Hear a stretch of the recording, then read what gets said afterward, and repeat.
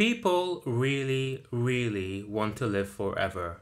You can see evidence of this in just about everything around us. From the number of ads for anti-aging creams to the strangely odd ways our culture chooses to celebrate centenarians. Even Jeff Bezos wants in, allegedly putting his billions to good use trying to find a cure for mortality. Not malaria, but mortality. Because who wouldn't want to live forever in a world with next day prime delivery? This fascination, of course, isn't anything particularly new. There is plenty of evidence that our ancient ancestors were just as obsessed with aging as we are obsessed with it today. It tends to be one of the first things that humans think of once they have food on the table and have managed to build a roof over their heads. And honestly, it kind of makes sense. Aging is associated with ill health, a reduction in activity levels, as well as many age-related conditions. Conditions like heart disease, cancer, and neurodegenerative diseases like dementia, for example.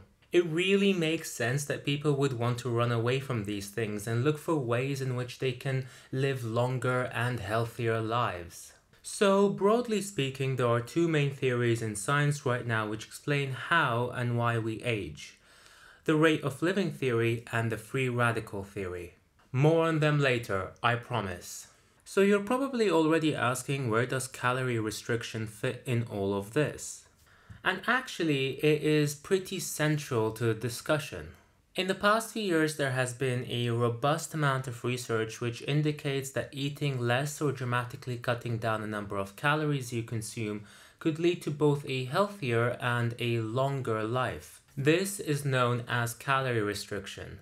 But what exactly do we mean by that? It absolutely does not mean starving yourself. Please don't starve yourself. This is not what this channel is about.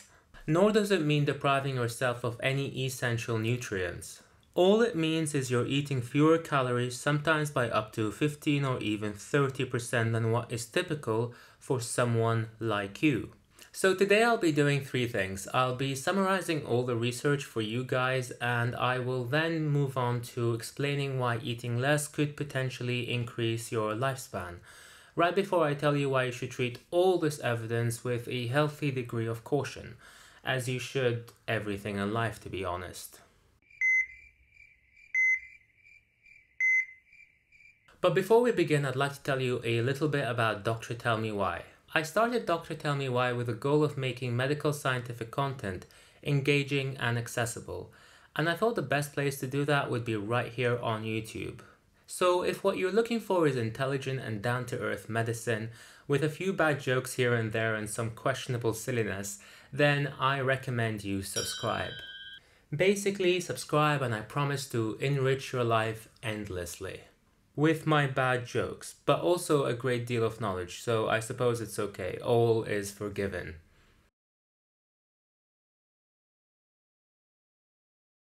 So the story starts in 1935 when a scientist named Clive McKay made a startling discovery. He conducted a series of studies on rats and found the rats lived up to 33% longer when he severely restricted the calories they consumed. At the time, this seemed very counterintuitive. I mean, even today it seems counterintuitive almost 100 years later. And to this very day, scientists are still trying to understand the connection between calorie or caloric restriction and lifespan. But one thing we know for sure through experiments on everything from rodents to roundworms and even monkeys is, yes, restricting the number of calories does indeed increase lifespan, making the animal live longer. The good stuff doesn't stop here, however. It also seems that restricting the number of calories you consume reduces the incidence of age-related diseases that you are more likely to get the older you are. Think things like cancer, heart disease, or even dementia, to name just a few. And personally, I find that observation even more intriguing because honestly, who wants to live forever if they're not well or healthy enough to enjoy those extra years? I mean, who wants to live forever full stop? I think I would get so incredibly bored. One study compared cells from rodents that had been fed a normal diet to rodents that had their calories severely limited, and found that the hungry mice had 57% fewer age-related changes in their cells, despite the two groups of mice being exactly the same age. The hungry mice basically had younger, more youthful cells, cells that didn't show the typical signs of aging that you would expect to see for their age. Ah, beauty is pain. Well, at least hunger is. So what does all this mean for us humans? Well, humans have actually been studied too, the most prominent clinical trial being the Calorie trial, where participants were divided into two groups, and one group had their calories restricted by around 12% for a period of 2 years.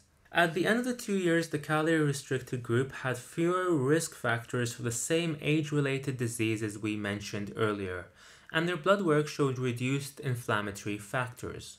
All that sounds very cool, but how does it work? How does eating less food make you live longer? I thought food was good for you, even essential. So remember the theories of aging that I mentioned earlier? I think it's time we talk about them. So our two main theories of aging are this: the rate of living theory and the free radical theory. And the rate of living theory is all about metabolism. Basically, the larger you are, the less energy you lose to your surroundings, and so the less energy you produce at rest, and the quieter and less active your life will be. This all equates to living a longer life, and it's why elephants and humans have longer, less exciting lives than rodents and roundworms. And the free radical damage theory is all about oxidative stress. Basically, the more you eat, the more toxic free radicals you will produce from the breakdown of that food.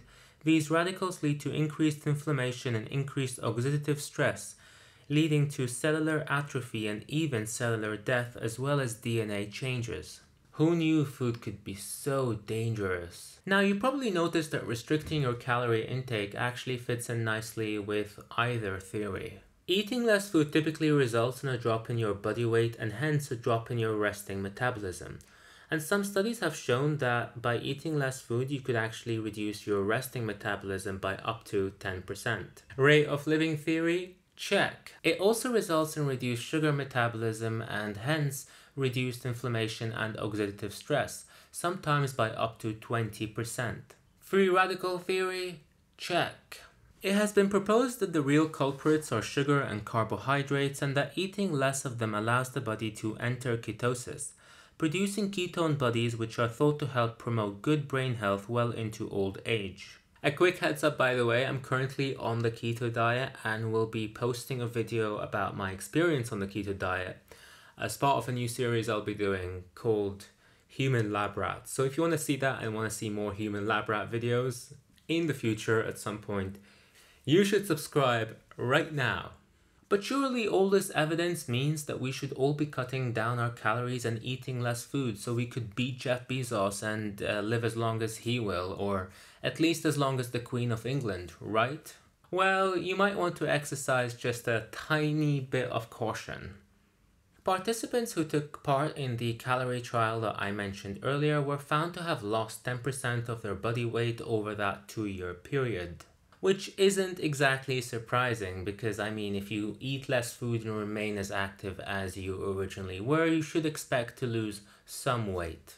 However, this also makes it unclear whether the reduction in risk factors for age-related diseases was the result of the calorie restriction or the result of the weight loss, bearing in mind that most participants were overweight at the start of the study. I feel like this is almost like a chicken or an egg situation, like which came first. Moreover, calorie restriction was found to result in a slight decline in bone density, muscle mass, and aerobic capacity, though combining the calorie restriction with regular exercise protected against these losses.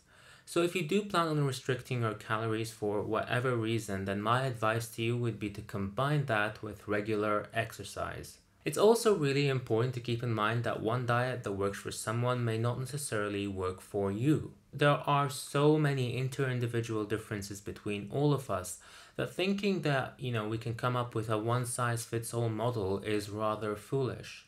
I mean, have you ever tried a one-size-fits-all item of clothing? They never fit. They never fit anyone. So the bottom line is this: more work is needed, but the preliminary evidence seems very promising.